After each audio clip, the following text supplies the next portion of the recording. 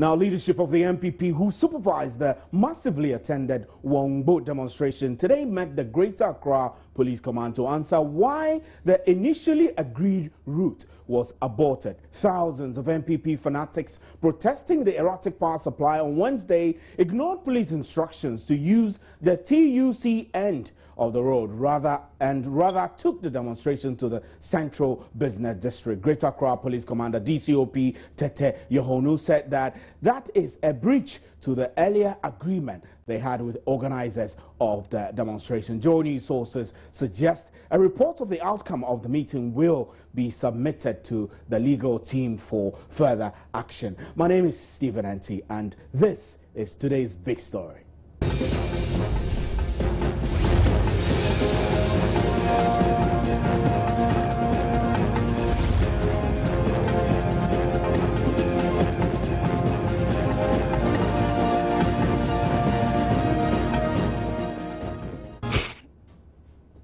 So this big story is brought to you in association with Lifeline Properties, affordable, comfortable and quality housing. Now, the police administration is unhappy with what it calls a breach of an earlier agreement with organizers of the Wongbo demo, which hit Accra at a meeting with leadership of the MPP today. The police expressed concerns over the breach, which they say constitutes indiscipline. Let's get quickly onto the telephone line and speak to the MPP's Kweku Kwating, who is part of the organizers. Good evening, sir. Good evening, sir. Good evening. Now, I'm grateful that you could join us. I know you're very busy. Now, tell us, why did the organizers of this demo decide to breach an agreement that has been signed with the police? Well, to begin with, I think I have to correct it that I was not really part of the organizers. Okay. It was done by the party headquarters. That's right. Okay. Even though we all participated in the exercise. Right. So you. Well, in respect of the route, you know, the police attempted to.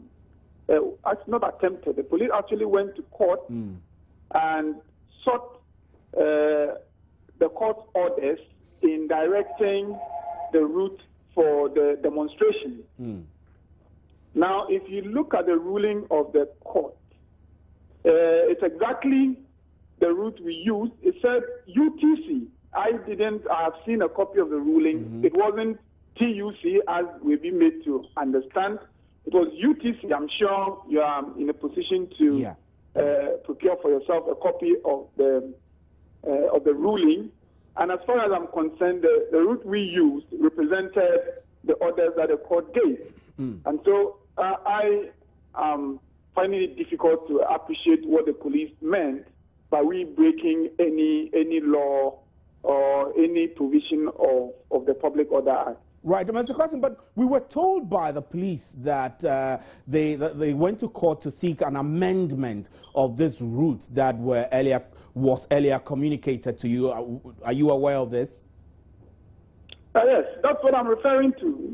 In the end, the ruling of the court contained a particular route. Okay. And that route was where we used, I think the only difference was where the police was seeking us to use the TUC route. We saw in the order that it was UTC, and that is where we used. I mean, if you can get a copy for yourself and see the court's ruling, it wasn't TUC as the police would want us to believe. It was the UTC, and that was the route we used. I was part of the demonstration, and I am finding it difficult to understand why the police would consider that we did something unlawful. So you obviously would not say that this amounted to indiscipline on the part of the organizers? At all. I mean, this was a demonstration by not just the NPP, but many sympathizers of the issues we put in the public domain joined the demonstration. You had the flag bearer of the NPP. You had many distinguished members of Ghanaian society participating in this demonstration. We would not do anything unlawful. We didn't do anything unlawful. The route we used was very representative of the orders of the court. And I think the police ought to be congratulating the NPP for organizing not just the biggest demonstration ever in the history of this country, but for the peaceful manner in which we conducted ourselves. The police ought to be congratulating us. And I mean, we are also aware that the police went into a meeting with leadership of the MPP. Are you able to tell us what happened, transpired at the meeting? Were you there? Well, unfortunately, I was not there. As I have indicated, those who led the demonstration are the headquarters, our headquarters leadership. And I wasn't part of the meeting. We could find out what might have transpired at the meeting. Okay. But I have discussions with some of the key leaders of this demonstration, and their views are very consistent with what I've been telling you. Right, Kweku Kwati, we're grateful for your time on today's big story. Kweku Kwati is MP for Obuasi West. He's a member of the MPP, although he's not a part of the organizers. He tells us that they all work together. Now, we're joined in the studio by Afre Nuyama, who has been on the beat for this whole demonstrations. How are you, sir? I'm great, Stephen. I know you're tight. I mean, this time is tight for all of us. Quickly, tell me, you were at the meeting today. What exactly transpired at that meeting? Well, this meeting had representatives of the MPP, including National Youth Organizer Samia Uku. You had National Organizer John Boedu there as well, and one other person, Frank Davis, a notable personality, legal practitioner within the MPP. I understand that the police have refused to comment for unexplained reasons, but sources at the Accra Regional Police Command tell me that even though the meeting was inconclusive, they are forwarding a report of this meeting to their legal and prosecution department for advice. That's more like a threat. I mean, we want to seek legal advice, so if we see an option to go to court or sue, we will do that. Is that what it looks like? Well, the police say that, and they insist that the MPP failed to, follow the agreed route that was TUC and use the Central Business District area. And even though the MPP have said that in the court order that they received, it had UTC, the police say that that was clearly not the agreement. So what will happen now? And we are not sure, because they are now seeking advice from their legal department, according to our sources. Court order, and the court order said one thing, and they went by it, and the police comes back to say, no, that's not what we mean, then it means there's some form of contradiction to all of this, and the police is not talking. It's very sad, right? Well, Stephen, what information I picked up today at the police, Accra Regional Police headquarters, is that the initial court order that came talking about the route they should use had a typographical error. And that had the UTC instead of the TUC. But whose fault is it if there was a typo anyway? The court clerk, obviously. So the MPP had received that letter that had the UTC, and later on the police, I understand, upon receiving, upon realizing this error, typo, and went to the MPP, called the MPP and told them that, look, they got another order with a correction that had the TUC there. And a meeting was organized a day before the demonstration, and the representatives of the MPP were at the Accra Regional Office, and they asked them, that meeting was inconclusive. They told them that, go back to your leadership, tell them this is our position, and come back to us. But according to police sources, and this information I cannot independently verify, but these are highly placed sources within the police service, that come back and let's sort things out. They didn't hear from officials of the MPP again. So they went back to them, and per the understanding, the impression, they had every reason to believe that they were going to use the TUC route. So on the day of the demonstration yesterday, they again, police officials again went to the demonstration ground and presented this court order. And MPP Chairman Paul Afoko mentioned this to us yesterday in an interview with us, that they had this court order, but well, for whatever reason, that was not adhered to. They decided it was too late for them to do anything about it. Well, that's what I'm sure when this matter is all solved, we'll get a better understanding of it. But they insist that they decided to go by the earlier order of UTC and not TUC. See. That's very, very interesting development. We've been trying to reach the police service over this, but nobody's, they're actually not picking our calls. We've spoken to the PR, the Regional Police Command, and then we've spoken to the Greater Accra Regional Divisional Police Command and PROs. All of them, nobody is speaking. But Alfred, I need to get a better understanding of what transpired at the meeting. You've spoken to us about what you've picked as you know, you're saying that your sources suggest that the report will be submitted to the legal department for further action. But at that meeting, what exactly took place? A number of issues were discussed. Understand the fact that it was a peaceful demonstration, but the crux of today's meeting really bordered around the controversy about quote and unquote approved or unapproved routes, Stephen. And really, understand that the MPP maintained at this meeting that they did nothing wrong, and the police insisted that that was not the right thing to do.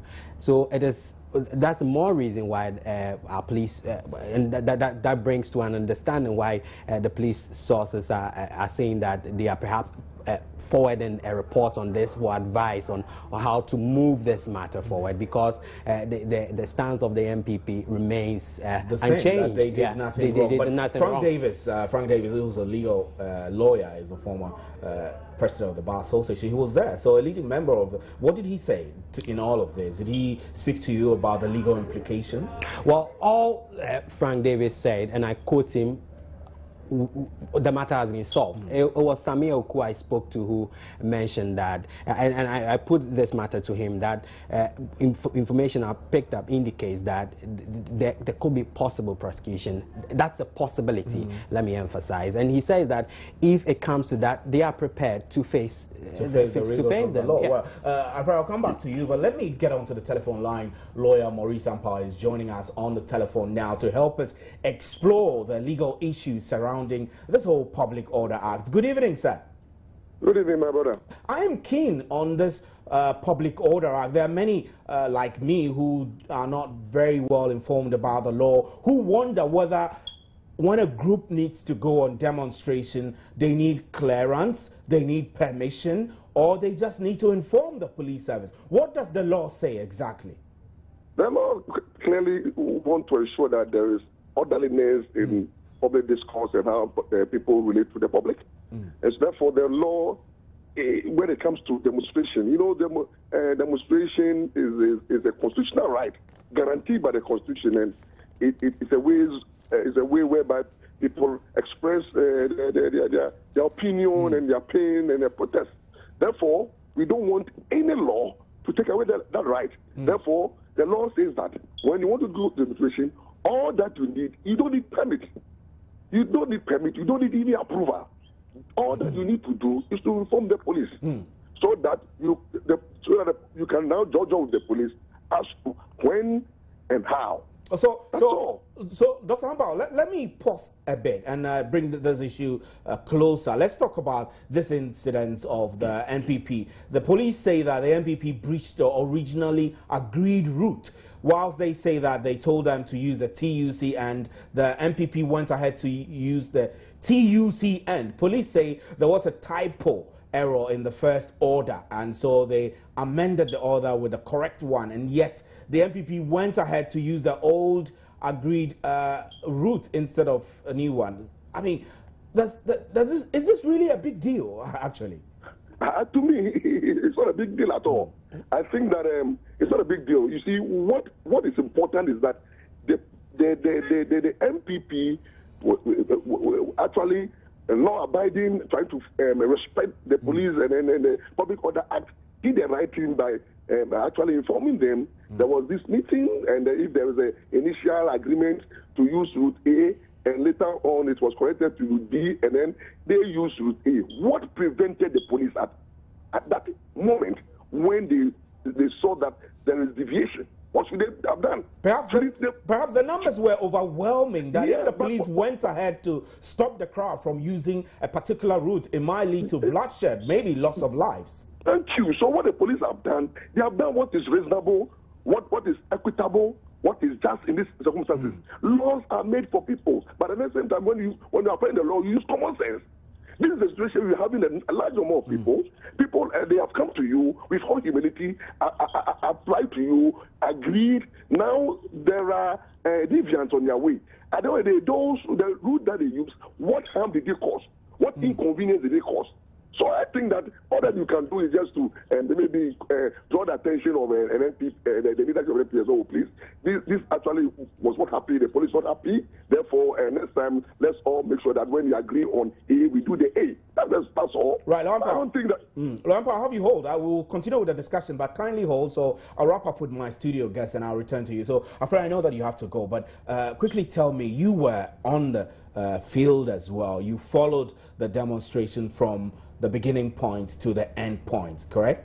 Sure. Now, No. I was actually in court. Lampa, I'll have you hold. I'm speaking to a studio guest. I'll return to you. I will continue. I'm grateful. So you started from point 1 to the end point. Tell me your observation. Did you foresee that if the police had gone in to perhaps enforce a change of route, it could have been bloody? It could have been, Stephen, because looking at the numbers there, and when we look at demonstrations of this nature, the atmosphere is charged. People are talking about the erratic power supply. People are really angry. People are angry. And perhaps that's why the police did not, insist so much. And I think it would have been possible. This could have escalated if the police had insisted, really. Insisted. I understand. Now, quickly, before you go, did you see that there was a moment during the demonstration that it could have become violent, that even without the police coming in, the MPP members among themselves could have become destructive and perhaps refused to be law-abiding? I think it was at this point that the leaders really came in. Some of the organizers, notable faces at the party headquarters, came in, and it was clear that these demonstrators were listening, ready to listen to their people. So at that point, I don't think it got there at all. Mainly you thought it was peaceful and law-abiding. What about the police? How would you describe their work on that day? Well, I've covered a number of demonstrations, and I think that on the day, the police did a great job, I must say. They did a great job. Despite the fact that they had differences with the routes, they still went ahead and did a great job. How do you mean great? I think that there have been instances in some demonstrations where you've had the police, the term they use is reasonable force, when they are facing difficulties with controlling crowd and all that. I think that I agree with those who say that under the circumstance, due to the fact that it was possible that if they had insisted, it could have turned bloody. They did the right. Some reasonable force, but they didn't. They chose to be on the cautious and deal approach. with it after the event. All right, as they are doing now. Afraid, we're grateful for your time. I know that you don't have a lot to spare. Afraid Nyama is a Joy News reporter with Joy FM. He has been covering the demonstrations from yesterday, and now he was in a meeting with the leadership of the MPP after the demonstration, which is the fallout, where the police is complaining that the MPP didn't stick to the agreed route. We still have Dr. Maurice Ampao on the line. Dr. Ampao, so let me come back to you to discuss this Public Order Act again. I mean, I'm particularly concerned and curious because there are people who feel that demonstrators actually need permission from the police. So beyond just informing the police, what can anyone who wants to go on demonstration do? What options are available to people who want to go on demonstrations?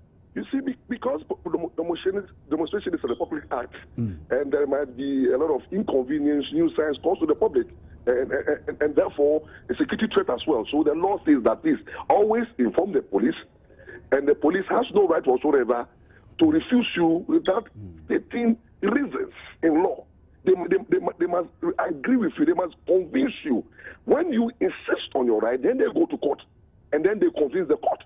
That's what the law says. So the police have no right whatsoever to unreasonably deny you that right. It's a constitutional right. So all that you need to do is to inform the police. You sit down with them, and they agree on a date. if you think that the date is good for you, the police think that it's not good for you, and you insist on your right, then the police then have to go to the court to seek an injunction to restrain you. And then he must convince the court why that date is not convenient, but not because he's taking away that right from you. I see. That's very interesting. So this is what happened in this instance. When the MPP sought to go on a demonstration, the police service went to court. So they actually went to court to restrain the MPP to stick to a particular route, I guess. Yeah, definitely. And you know, the court refused. The court refused. The court sort of realized that, look, this is not a matter that you should bring to the court and another way, because you can sit down with the people and then discuss it. In fact, my little opinion is that I think the positive, the good side, what actually came out of the demonstration there was so much positive. The police did a good job. The demonstrators did as well. So I thought that confidentially, the police should not have come out openly to say that they have violated the rules. They didn't follow the rules. Rather, they mostly or confidentially inform the leadership and then thank them for the good work done and raise those little objections in confidence. So you don't bring it out to the public domain to raise tension. I see. So you feel that the police has no case actually for going further to have some kind of arbitration meeting and perhaps threatening the group that they will send a report of that meeting to their legal department for legal advice. You think all of this is not necessary at all? They should have kept. They should not make it public. They should have invited MP leadership quietly without publicly discussing this matter. It's a security matter. So inform the leadership that you want a meeting, congratulate them, because I know they by and large they did the right thing, and you also did the right thing, and there was peace at the end of the day. So the only little factions, you just discuss that, please. I think you didn't stick to the rules, so please explain to us next time. Caution is the other one. Caution. Right. What legal action can you take? And what questions can you give at this time? I don't think that there's any legal action or sanctions.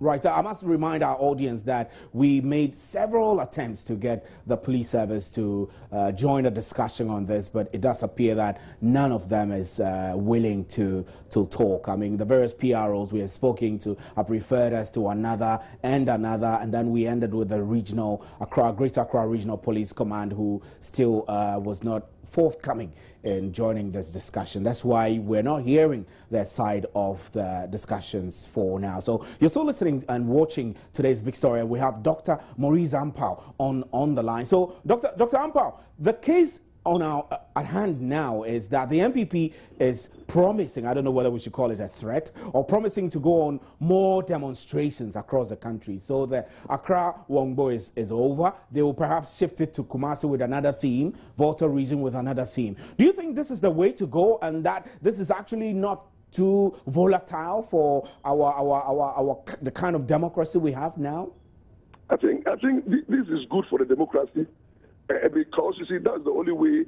If this is one of the ways by which you protest, you vent your anger, your frustration, it is better than engaging in violent act, taking the law into your own hand. So what we need to do is to commend the opposition for actually going in accordance with the law. You see, it is a political season, it's campaign season. So if the opposition wants to take advantage of that, why not? Because I think that it is the time they also have to push the agenda. So while they are demonstrating, they are also sending a message across that they are capable of resolving the Doomsaw issue. So why for them? If NDC was in opposition, it might even have done worse. We know their track record. So if MPP is doing it, what is the beef about it? It's a constitutional right. They are expressing it within the legal framework. So I think that is the political season. MPP is taking advantage of the season, the opportunity to campaign and then also to kneel the NDC down. And then it's a game. The NDC people understand it. And so what is important is that we don't disturb the peace of the nation, and then we don't cause any security threats. So they should continue to cooperate with the police, and the police also, in all fairness and in good faith, must make sure that they allow the demonstration to go on peacefully. Right, Doc. There are those who say that the police in its application of the Public Order Act has been too much of an iron-handedness sometimes. There are times that they're light, they're not too harsh on non-political groups, and then when it comes to political groups, they're a bit too hard. Do you feel that in application of the Public Order Act, the police has been too rigid? Oh, no, I don't think that they are very rigid, because you see, they are not the final biter when it comes to implementing and enforcing the Public Order Act. The court. Therefore, you can resist the police legally and refuse to even accept their proposal. But the court will decide. That's why the law says that when there's disagreement and when they don't agree, you think that the police have acted in excess of their powers, or they have acted arbitrarily, then you resort to the court. So I think that the police is doing the right thing, and then we should continue to applaud them and monitor them and ensure that we also insist on their right. So once you realize that the police is trying to misapply the Public Order Act, then the court is there to seek redress. So, Doc, is there any case law or precedent which you recall for which the police went to court over the Public Order Act and lost? It's normally difficult, because always it looks as if they are able to convince the court, because they always come out with the story that, look, we don't have the numbers. For example, those who wanted to go to demonstration on Independence Day, how feasible is that? And at times when there is an international program, so the police always come out and say that, look, the court, we are ready and willing to assist, but we have challenges. And the court realized that, look, if the police have challenges, security is very important. It's key. Security is so paramount than anything else.